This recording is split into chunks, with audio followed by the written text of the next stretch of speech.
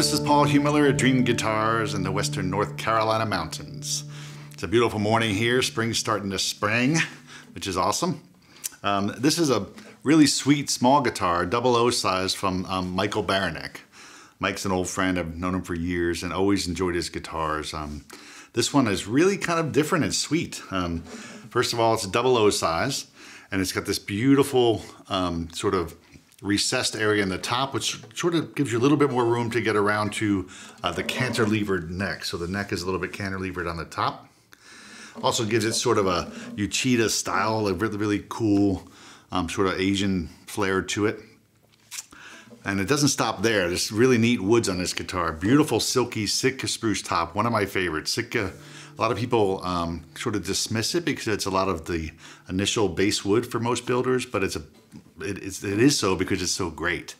It's a powerful, strong spruce that has a lot of warmth and clarity and sort of very complete sounding wood. So I love it. I personally have had guitars made for me out of Sitka by choice. Really enjoy it. This one's a neat short scale fan fret, so it's multi-scale.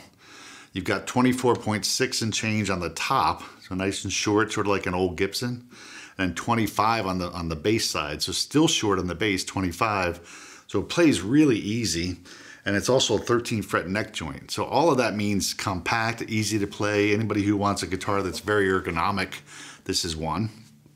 And then we get to the really sexy stuff. This is Spalted Manchinga on the back. So of course, always see the pictures. You can click on the little card here and see the pictures on the website. This is a Spalted Manchinga, very neat wood. Looks sort of like spalted maple, but it's Manchinga. A little bit more yellow hue to it and some browns and grays in there. Really beautiful up close. And again, look at the pictures.